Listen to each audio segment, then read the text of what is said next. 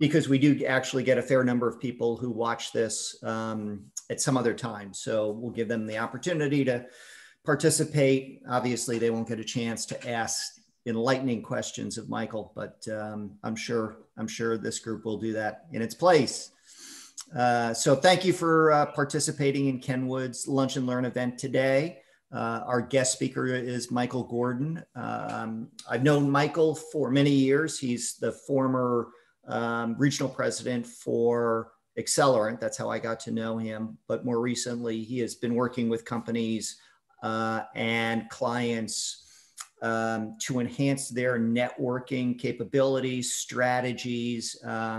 And I think he, because I've heard many of his stories before, is extremely well versed in this topic, has some really creative ideas, and I think will provide some really unique insights to how to better our networking capabilities. So, Michael, I'm going to now make you the host. Again, if you could just keep an eye on the participants in case we have anybody else who shows up late. And you can let them in. Yep. Oops.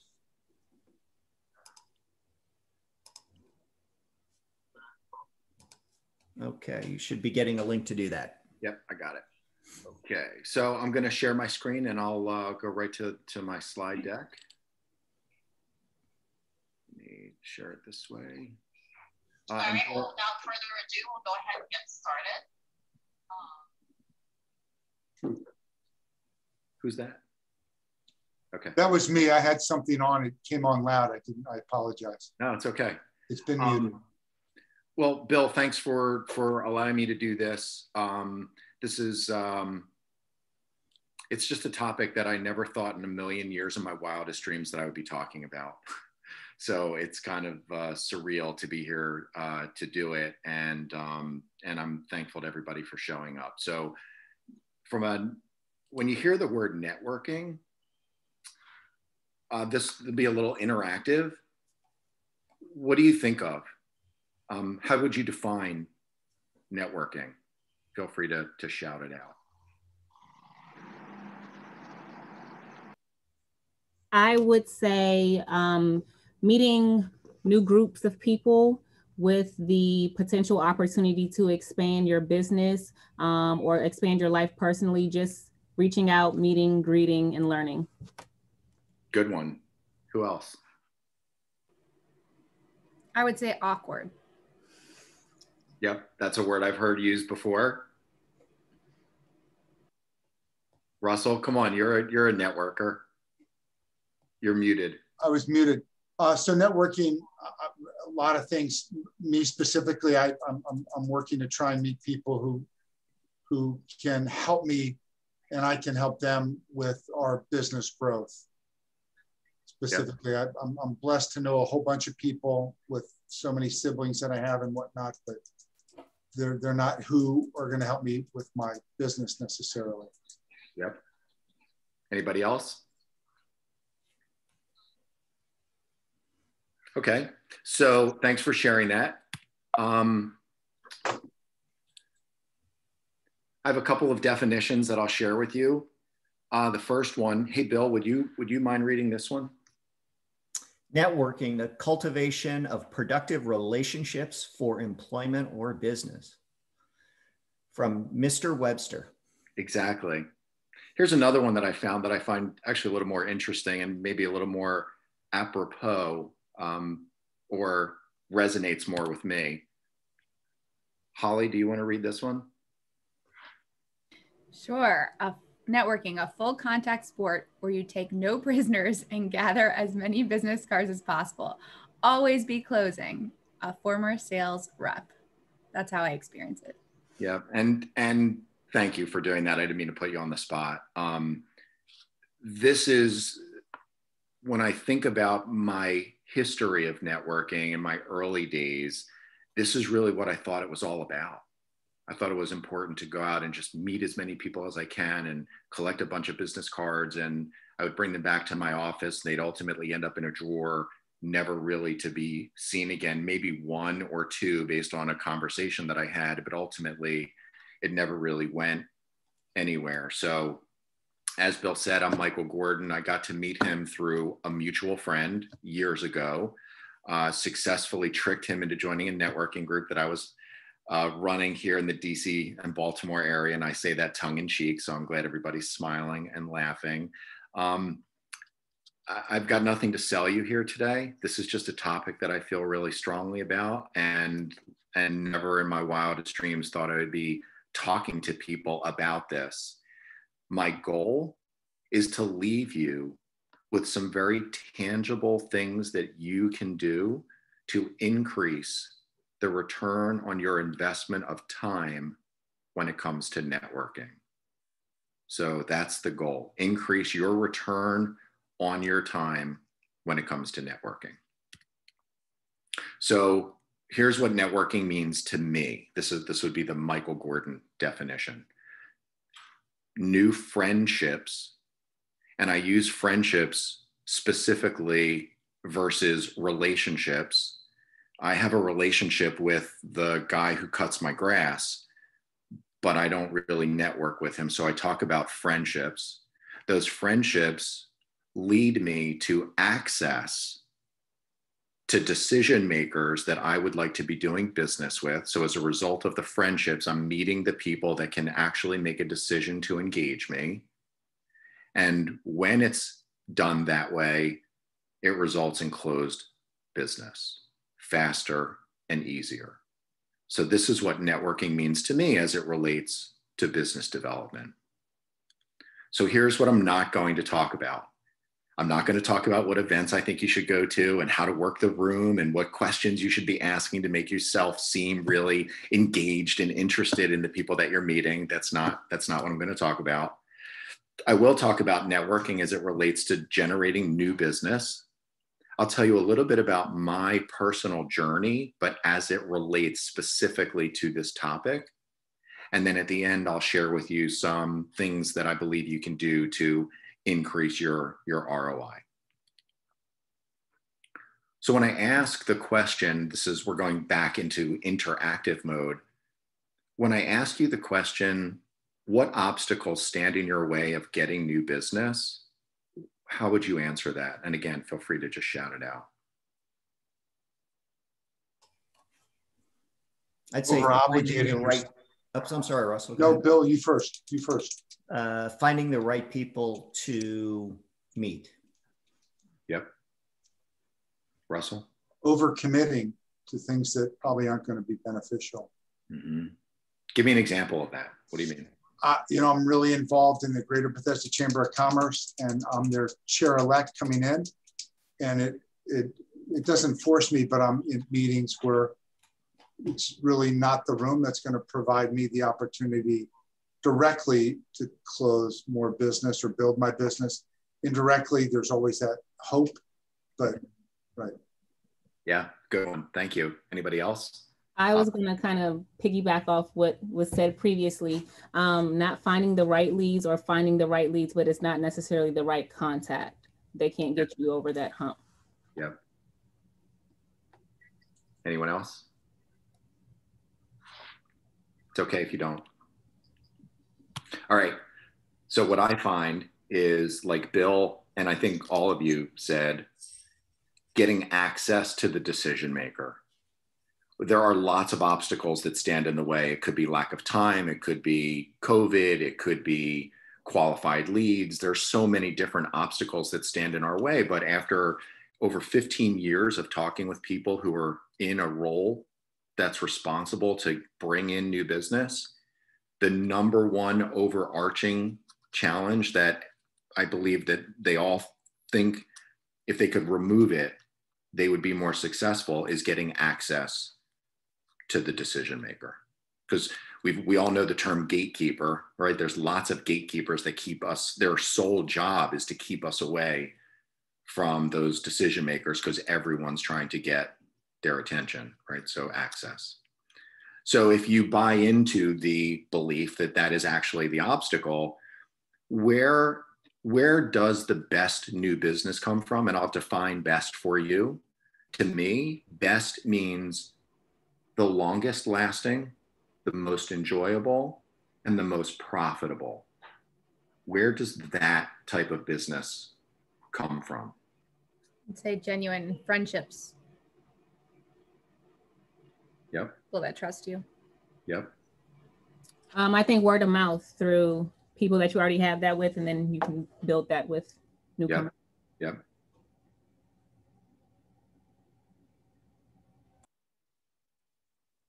Any others? Certainly a referral source, a direct referral source. Yeah, that's where we're headed.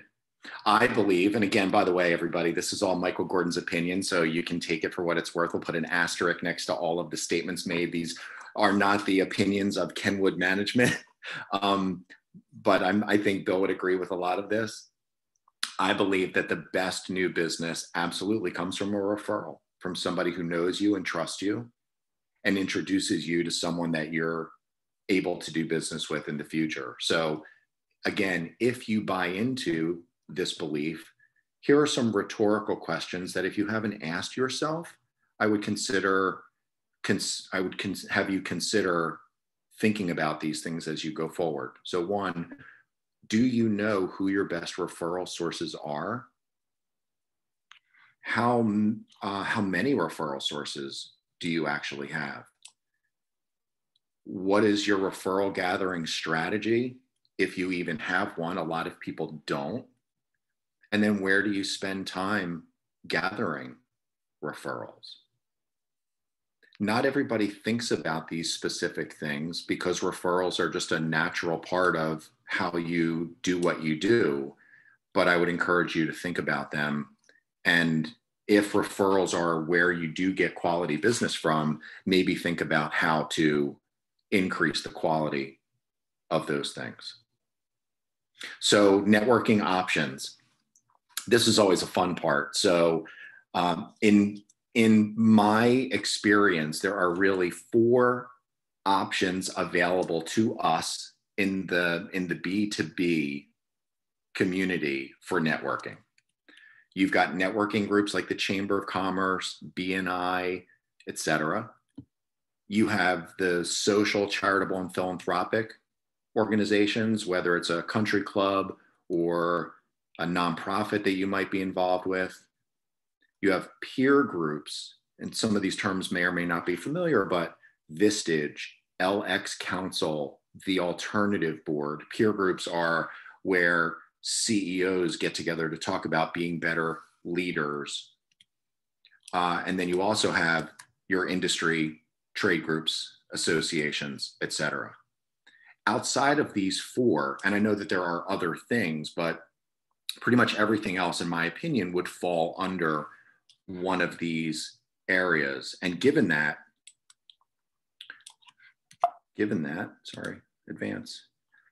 I believe each one of them is flawed.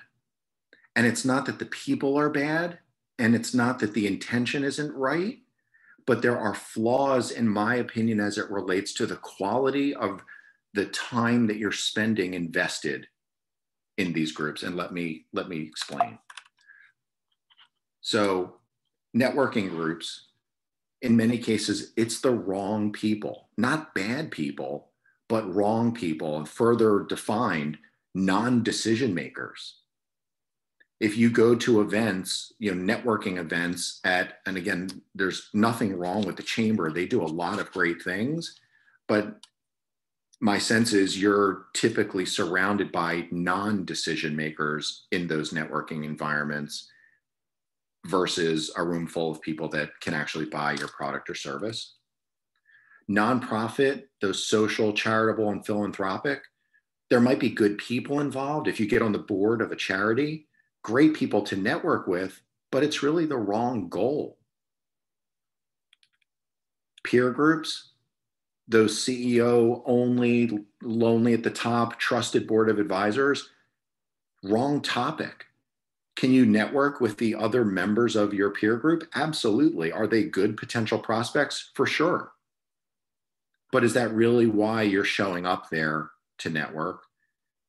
And then lastly, your trade association, unless you're in the legal profession, where a lot of referrals happen from lawyer to lawyer, those trade associations are generally filled with all your competitors. And I'm not suggesting that you can't be successful in these environments and get new business from them. I'm just saying that I believe that there's a more effective way to invest your time to overcome these flaws. So I'll tell you a little bit about what I've done. I'm going to share with you a little bit about what I do, and then most importantly, how I do it as it relates to this topic. So Russell and Bill, you are the only ones that I'm aware of that are familiar with Accelerant, but back in 2006, I moved to the Northern Virginia market from Philadelphia, same neighborhood as Will Smith, by the way, and launched this thing called Accelerant. And what we found was that in our quest to address those flaws that existed in the market, wrong people, wrong topic, wrong goal, or full of competitors, this was an environment that we were creating. And I spent the better part of 12 and a half years running small groups of people that were invited to participate to focus on building the relationships inside the group, and then helping them make the connections and referrals outside of the group. So I'm only sharing that to give you a little bit of context that for the better part of the last 15 years, I've been in the networking / relationship development business. Today, what I do is network development systems, and that's where I basically help people do the things that I'm about to share with you in an effort to increase the quality and the return on the investment of their time networking. So here's how I do it.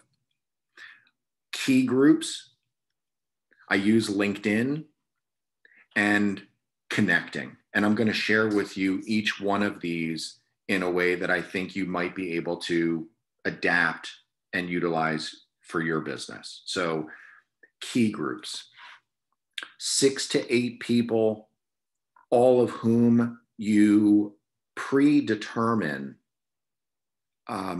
meet a certain criteria that make them worthy of your time to network with. And here's the criteria. They know the people that you'd like to do business with. That's an important one, right? So if you're going to put a group of people together to network with, it's important that they're actually connected to and have relationships with the people that you would like to be meeting. 2, are they relationship-driven people or are they transaction-driven? 3, are they trustworthy? That's a big one. 4, would they be committed to protecting the time that you spend to come together? And whether you're doing it weekly, bi-monthly, monthly, my experience has been that people who put their own groups of people together to network, they ultimately dissolve because they didn't think too much in advance about who they were inviting to spend that time with. They like them, they're good people, they're in business, so they figured that they could be a good referral partner, but being more discerning and not just liking them, but actually qualifying them. Would they be committed? Do they know the type of people that you'd want to meet? Are they givers? Are they relationship driven, etc.? That's an important aspect of it. And then coming up with some regular schedule to interact with them, to develop those relationships, and then figure out ways to connect each other outside of your key group. So key group is just another word that I use for your own personal networking group. LinkedIn. So I am about to share with you how I use LinkedIn. I'm not saying that this is how you should use LinkedIn, but I am going to share with you one of the ways that I use it to increase the quality of the referrals that I get. So the first step is I've ranked all of my LinkedIn connections as an A, a B, or a C, and I'll define for you what these mean. So an A is somebody like Bill Singer. Bill is someone that I am 100% confident, and Russell, you're an A too, and you'll know why in a second. So an A is somebody that I am completely comfortable to reach out to with no hesitation and ask for help with an introduction. They may or may not be able to actually help me with that introduction, but I have 100% confidence that Bill or Russell would get back to me and say, hey, Michael, I'm really sorry. I don't know that person, or actually I do know them. How can I help you? An A, I don't think twice about asking for their help. That's important. A B is somebody who's actually an A, but some period of time has gone by that it would be awkward if I just reached out to them. Russell, if I hadn't talked to you in 7 years and all of a sudden you got a message from me that says, hey, I see you know Bill Singer, could you introduce me? That would just wouldn't be right. Right? We need to catch up first and warm up our relationship again. So B's are actually A's that just need to be warmed up. And then a C is anybody who's off limits.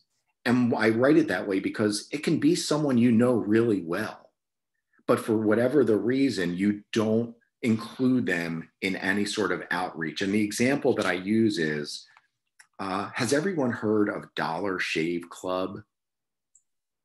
Yes. They used to do a lot of advertising, sort of those funny commercials.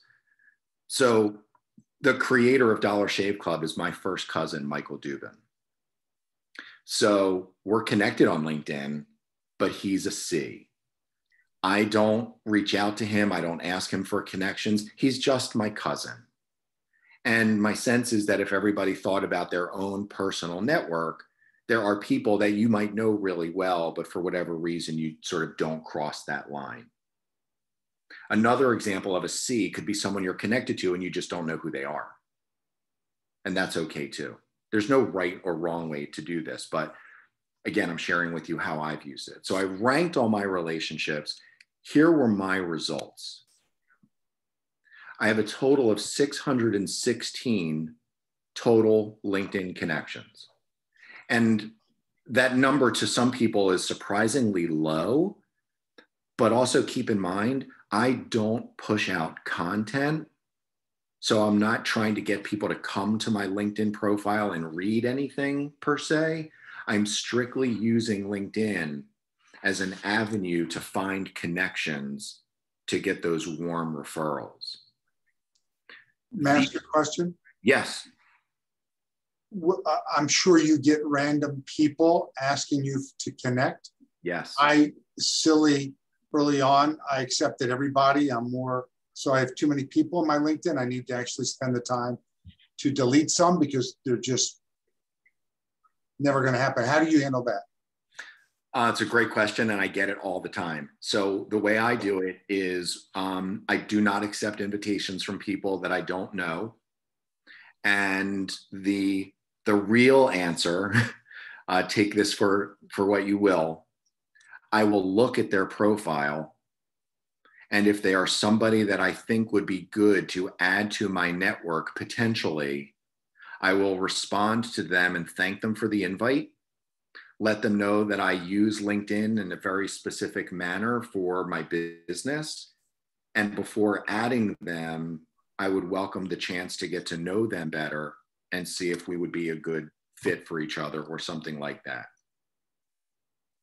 If I look at their profile and they don't look like somebody that, frankly, I feel like I can help and they can help me, I just ignore it. So that's how I do it. And I went through the process, Russell, early on of thinning the herd. I mean, I had over 1,000, maybe 1,200 connections. And as I started to evolve in how I used LinkedIn, I just started eliminating all those people that I didn't know. Sure.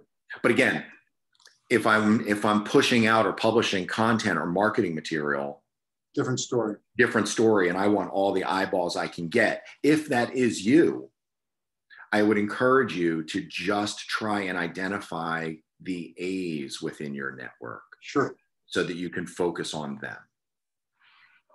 Make sense? Yes, thank you. Yep. So connecting. And what I mean by this is, back when we started Accelerant, I didn't realize the benefit that this would have, or that I would realize in the future.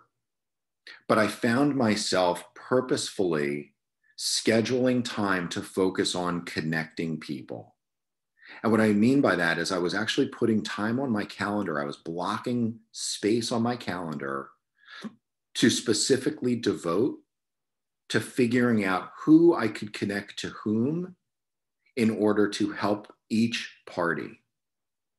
And what I found was that over time, because I was doing that in a very purposeful manner, I started to, my perception in the marketplace changed, and people started coming to me all the time and asking for help with specific connections. So I was no longer Michael Gordon, the regional guy for Accelerant. I was Michael, the person who was a connector, and Michael, who was bringing more value beyond the product or service I was selling. And over time, it just became more habitual. So whether it's with the clients that I'm serving, prospects that I'm trying to do business with, the people who are my best referral sources, those centers of influence, COI, or just other people in my world, it redefined how I behaved. And when I was interacting with people, my initial response was, who do you want to be meeting? What does your ideal customer profile look like? What does a good opportunity look like for you? What problems do you solve that I should be listening for? And my perspective on relationship development became all about the give. It was all about the help. And it was never about what could I get from it. I certainly wasn't keeping score. But what I started to recognize was that by spending time purposefully asking people how I can help them, even if I couldn't, just by asking them, I was changing how I was perceived in the minds of those people around me who were in a position to help me. So I just started trying to connect wherever and with whomever I could. So here we're in the home stretch. So how can you increase your networking return on investment of time?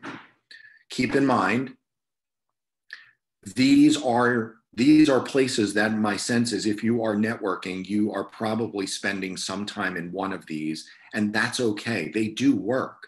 Again, I'm just suggesting that there might be a more efficient and effective way to do it. But if you can keep these in mind, the people, the goal of the organization, what you actually talk about, and avoiding empowering your competitors, here's what I think you can do. Find the right people. Right meaning people who are connected to the types of people you want to be doing business with. So not necessarily you connecting with just your prospects. Find those people who can feed you those warm referrals.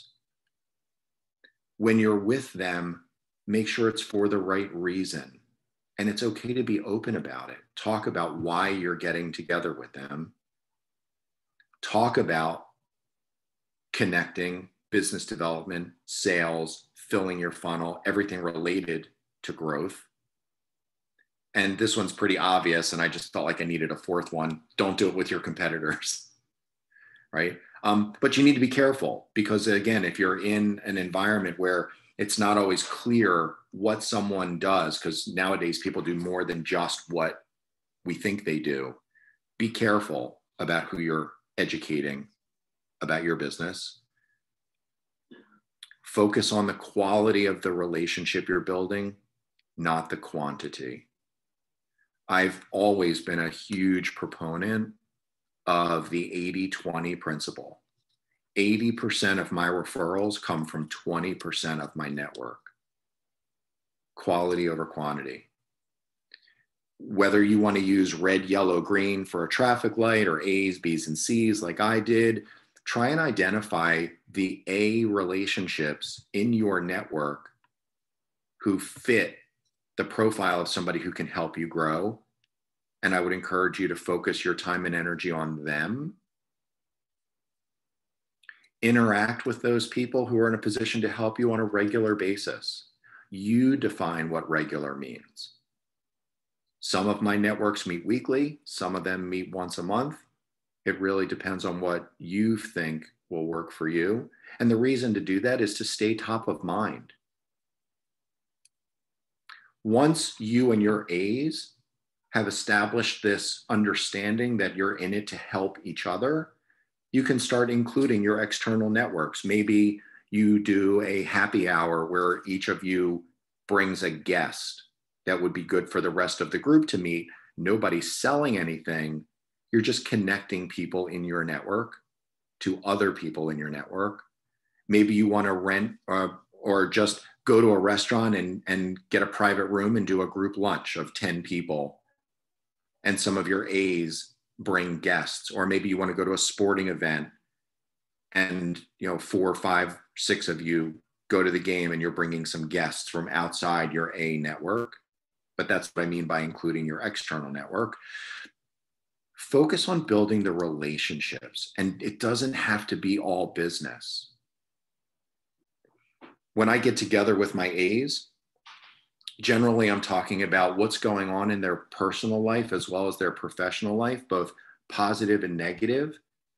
Are they struggling with something that maybe I can help them with? Would it just be cathartic for them to have somebody to tell what's happening in their world and just get it off their chest because they can't really tell their spouse or their employees or the people that they work with? So focus on building the relationships. Don't focus on just getting transactions. Be the giver. Change the perspective of your network that you are someone who gives. You are someone who helps. You are someone who asks, how can I help you? And it doesn't just have to be with the service or product that I provide. What else do you need help with? Even if I can't help you, at some point, maybe I can. It will change how you are perceived in the marketplace. And this is the last one. Don't be afraid to ask your network for help with business development, and be specific as you can. Does anybody know company XYZ? I just cannot find a way to get in there. Versus I sell to government contractors, or I sell to people in commercial real estate, or I sell to fill in the blank. Be as specific as you can. And for some, I find that their ego gets in their way and they don't want to ask for help because that makes them feel weak, makes them feel like they don't have their stuff together. I would encourage you, let that humble side come out. I'm asking for help all the time, and my A's come to my rescue. So I would encourage you to ask for help, be specific. And these are the things in general that I find I do on a daily basis. And it works for me to develop new business. So that's the presentation. I will escape from here. And I'm happy to answer any questions that you may have. Are you doing this now as a, I met you with Accelerant. Is this a new venture for you? You're looking for introductions to people that might be interested in getting a more in-depth education?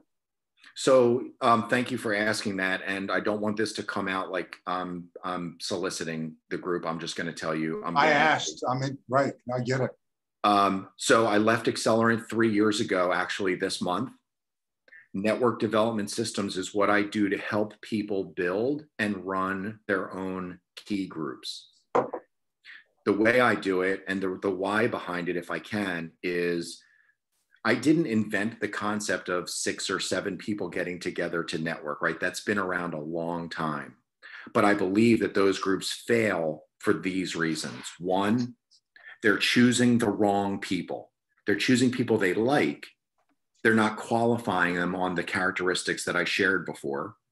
2, if it was their idea to put a group together, they didn't realize they just signed up for a part-time job as meeting organizer, scheduler, planner. 3, when they get together, once everybody does their deep dive and they talk about their business, then what do we talk about? Right? Just sort of, all right, now we're out of steam. And then 4, I believe that there are nuances when it comes to actually making quality introductions. And an example is, if you're ever connected by me, it's because I've asked for permission to introduce you to the person that you wanted to meet. So if Russell, you wanted to meet Bill Singer because you saw I was connected to him on LinkedIn, sure, I would go to Bill, tell him that I have a friend named Russell Lacey. This is what he does. Here's why I would like to introduce him. I'd like your permission, Bill, but please feel free. You know, Bill, you can feel free to say no, thank you, and you do not owe me an explanation. That's funny. So to me, that is a nuance as it relates to effective referral development and relationship building. So Russell, what I do today is I'm helping my clients build their group. I'm in their meeting to help them run their group.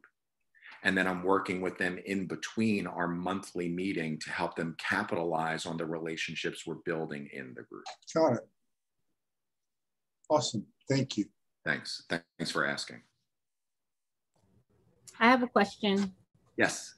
What advice would you give to someone that has trouble committing? They may want to be an A, but with life, their workload and everything else, it's hard for them to commit to such, to something that takes a lot of time, even though it may be once a month, but that's once a month that I could be doing X, Y, and Z. How do you kind of get them to weigh the pros and the cons of committing?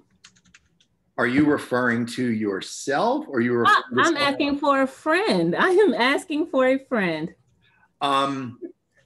If so, not that it's you, but if it was you, I would encourage that individual to really look inside and understand how important is business development to all the things they have to do. Mm-hmm. If it's in that upper tier of things of priorities that need to get done, I would strenuously encourage them to make that time non-negotiable, because business development to me never stops. It is an ongoing thing. And if it becomes something, Russell, thanks for the message.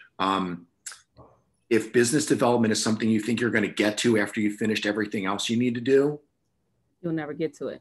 You'll never. It's like the gym. If I don't put it on my calendar, I find every other reason not to go.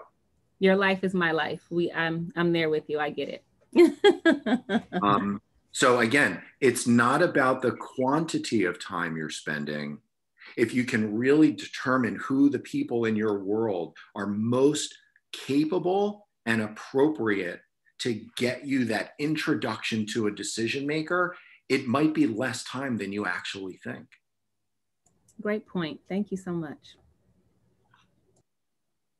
Michael, I'm not sure it's really a question, but maybe ask you to expand on some thoughts a little bit.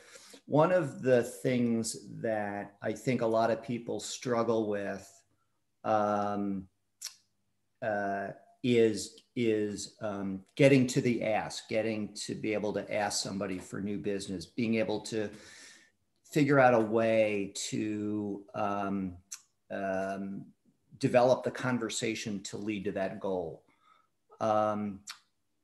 Expand a little bit, because I feel like one of the things that you're bringing out in this conversation is that if instead of asking for the give, or asking for the help, or asking for the business, if you're a giver first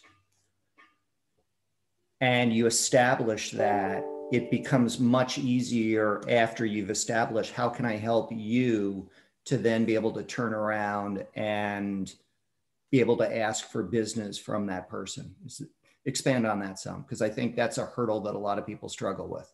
Yeah, it's not a simple answer, and there are some dynamics to it that I think make it even more complicated. The most simple way I think I can answer it is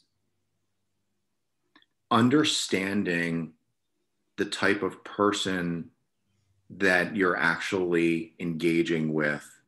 And here's what I mean. So Bill, if you're someone that I want business from, right? I sell air conditioning service work. And I know you've got properties with commercial air conditioning systems, and somebody needs to come in there and service them. And I hope nobody on here is a commercial air conditioning service company. But if I want that business from you and I'm not really sure how to ask you, just come out and ask you for it for whatever reason, if I'm going to take the approach that I think you're suggesting, which is, let me try and introduce you to people that could be tenants of yours, right? So I'm going to send some goodwill your way, and I'm going to refer you to people who I know their leases are expiring. They'd make a great tenant for your building. And my hope is, because I've done that, you might invite me in to bid on your commercial air conditioning work. I would say, if I don't know how you're wired, I might be doing that in the hopes that you're going to want to reciprocate and bring me value. But if I don't know for sure, I'm setting myself up for a lot of heartache and and disappointment. Hey, Bill, I just referred you somebody that signed a 5-year lease in 2,000 square feet of space. Come on, buddy, where's the love? That might be my expectation, not realizing that's not even on your radar. It didn't even occur to you. So A, being aware of who you are talking to and how they might be wired. B, if you're unsure, then we're getting into sales tactics on how to set appropriate expectations, which is a road that I'm very happy to talk about on how to have those conversations in a non-offensive, comfortable, mutual, beneficial way. For example, if I was that air conditioning contractor, Bill, I might ask to meet with you, and I would say, hey, Bill, my sense is that what's important to you is rent roll. So what's important to me is servicing building owners like you. And if you're interested, I'd love to explore a relationship where I can introduce you to people that I know lease space. But if you're open to it, I'd also like to be put in a position where I can earn your air conditioning service work. Is that a conversation you'd be open to having? That is sales tactics on how to have a conversation with a prospective buyer. But if I don't know how you're wired, maybe you're the type of the person that's just altruistic. And if I refer to you somebody that leases space, you're going to call me in and say, Michael, I've been working with Fidelity Mechanical for 100 years. They've never referred me a single tenant. I've met you once. You've referred me someone. I'd like you to come in and talk with us about our service work. Or you may be that person. So long answer, complicated question, but a lot of it has to do with who you are talking to and your understanding of how they might be wired. Cool. Excellent answer. Thank you. Do you ever help people do, I don't know another word for it, but it's like your ideal client avatar where you help them? Because I feel like for what I've learned through networking is like sometimes you have to do a little more digging, like you were saying about the psychology of like, if you want somebody to invest with Kenwood, for example, like where are they hanging out? What are their deepest like concerns in the world? And, you know, what are their stresses and who do they hang out with, so that you can kind of get in front of them and start to kind of build relationships there. Is that part of the work you do? It's not so much, it's more helping people get to the point where they can actually have that conversation. So let's use the Kenwood example that you just used. And I think I'm understanding your question. if Bill wanted to get in front of you, Holly, to talk about their investment strategy, lots of small tenants, not putting all their eggs in one basket, their historical return to their investors, they've never lost a building, et cetera. The work that I do would be to help Bill get in front of you to have that conversation about how you're wired. It wouldn't be to help Bill figure out in advance, Holly is on these boards and she has a diverse real estate investment portfolio. Here's how I find that out.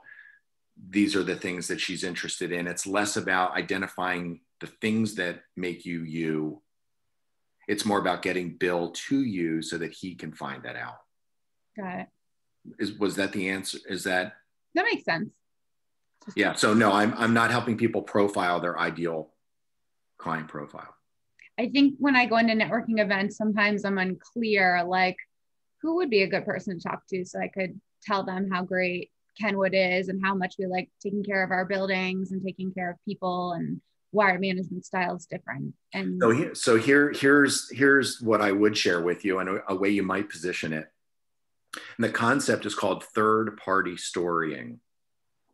And my sense is that all of you could do this in your world. And Bill, if you want, I will send you a template of this that you can share with the people that are on here, anybody that wants it. But it's basically, and I'm going to do this on the fly, so no prep. So if I'm Kenwood Management and I'm at a networking event, it's really your elevator speech. But you're going to do it in a way that instead of you talking about the features and benefits of Kenwood Management, you're going to tell a third-party story about what your clients think. So it might sound something like, I'm Michael Gordon with Kenwood Management, right? You've walked up to someone or they've walked up to you and you're having this conversation. I'm Michael Gordon, I'm with Kenwood Management. We are real estate owners and managers. Typically, our investors have a diverse portfolio and they like real estate to be a part of that portfolio. Or typically they are risk averse in the public markets and they're looking for slightly more aggressive but still relatively safe investments, and real estate is a place that they find a lot of comfort. The concept is to use the 2 or 3 things that your clients struggle with and tell the person you're talking to, typically my clients struggle or my clients are interested in A, B, or C. So it's not you telling someone what you do, you're telling someone what someone else says or does. Experience of Kenwood. Yeah, right. That makes sense. And what it does psychologically to the listener is it takes them off of defense. Right. What's Holly trying to sell me? Mm-hmm. Holly's just telling me what her existing clientele engage her service for. And if you can say it in a way that you're just stating what other people are saying, mm-hmm. without coming across like, and oh, by the way, if you need you that should, too, you should, yeah. Right. Then it'll allow them, but those 2 or 3 things you come up with, they should be things most people right. would struggle with. Right. Yeah, that's a good point. Right. So if I'm a mechanical contractor and I meet Bill at a networking event, I'm going to say, Bill, I'm Fidelity Mechanical. We do all sorts of mechanical work. And typically our clients, they have immediate response time needs, and their existing contractor takes 5 to 10 hours to get there. Or they have mission critical infrastructure that needs to have some sort of a backup plan in the worst case scenario should they lose power. Whatever that story might be. So I'm not saying that that's what I do and I'm great at it. What I'm saying is typically the clients that I work with, these are the things they're most concerned about. And if that's a concern for you, I'd be happy to talk with you about it. Yeah. That's much more pleasant a conversation, it feels like. Yeah. And it's just, again, you're telling what somebody else says about you. And if you can find your humility chromosome and deliver it that way, it comes off very offense, not offense, defense. Yeah. Cool. Thank you. Any other questions? Nope. Karen, you've been kind of quiet. Nope. Okay. All right. Well, Michael, thank you so much for this. This has been awesome. Some terrific information. And I think I can speak from my own perspective. The first times that I heard this out of you, I mean, it was completely new in perspective of what how I viewed things. So I found it incredibly helpful. So hopefully everybody else does. Thank you again. Everybody, thanks for attending today's Lunch and Learn event, and we'll look forward to seeing you again soon. Thank you so much. Everybody. Thank you, Bill. Yep.